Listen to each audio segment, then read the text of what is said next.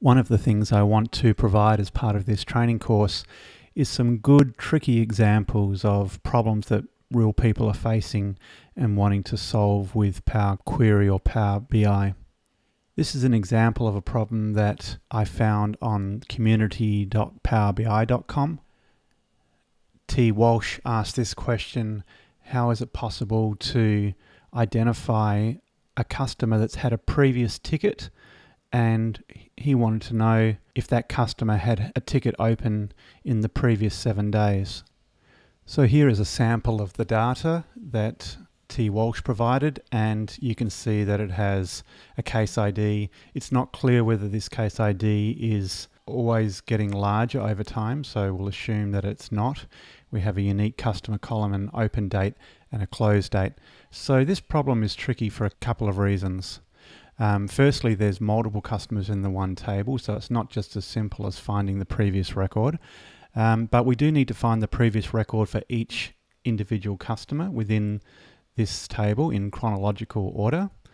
And we need to check whether the new record for each customer passes the test. And in this case, the test is the open date for the new record less than 7 days after the close date of the previous record. So this is a good little tricky example, and I'm going to show you how to solve that now in Power Query. I'm going to do this exercise in Excel 2016, and here's the sample data I had on the screen a moment ago. Of course, the first thing is to load the data into Power Query. So I'll take a new query from table. And here we have the data loaded in Power Query. I'll just resize the screen so that everything fits in a more compact way. You'll note it's very common for Power Query to automatically detect the data types for each of the columns. I think that's fine in this example.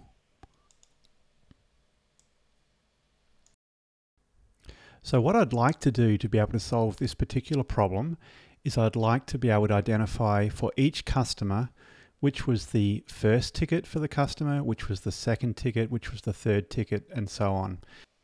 Before I can do anything else, I need to first make sure that this data is sorted in the correct order.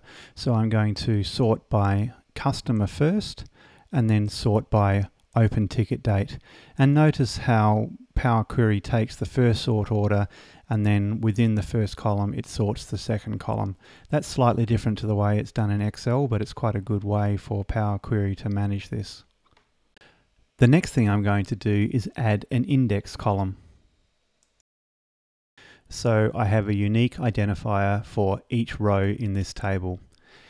The next thing I need to do is I would like to match this second row back with the first row so that I can compare the opening and closing dates between those two records. One easy way to do that is I'll add a second index column. This time I'll start the index from 0. And note how row 1 and row 2 now have a matching index number which is offset by one row. So this column is actually the previous record.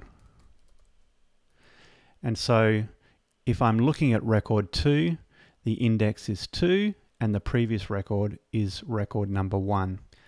Now that I have this data format, I can join the table back to itself doing an internal join. So in order to do that, I'll click on the Home menu and I'll combine with a merge query. And in this case, I'm going to merge this table with itself. As I previously mentioned, this row here, the second row, is called ID2, and the previous record was number 1.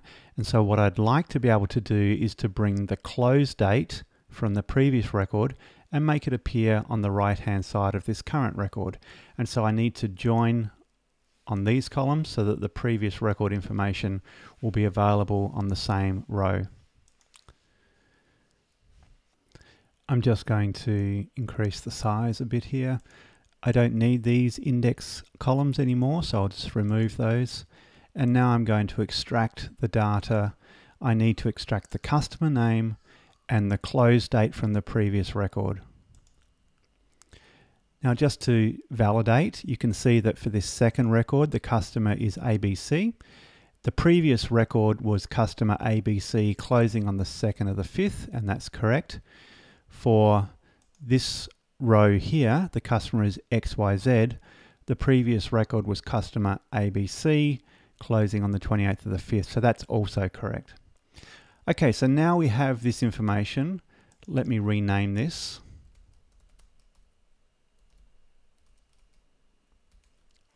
So now I'm clear what that record refers to.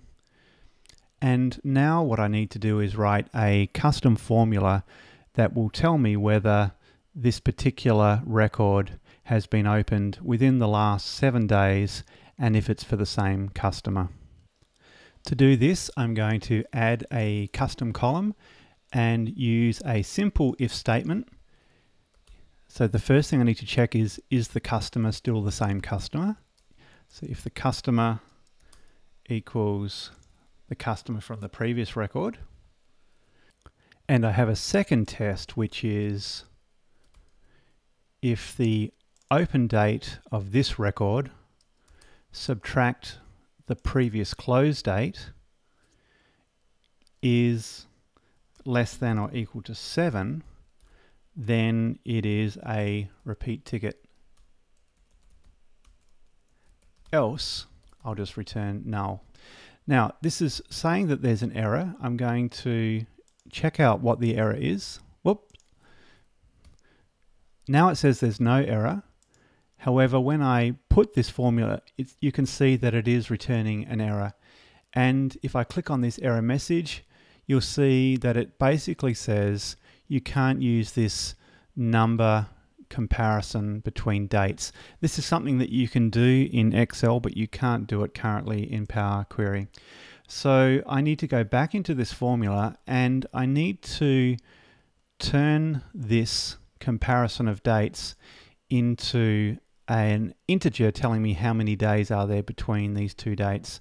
And I happen to know that the formula is duration.days, open bracket. And if I click OK now, you can see that that formula works. So now my custom column has correctly identified that the second row and the fourth row are repeat tickets and all of the other tickets are not repeat tickets.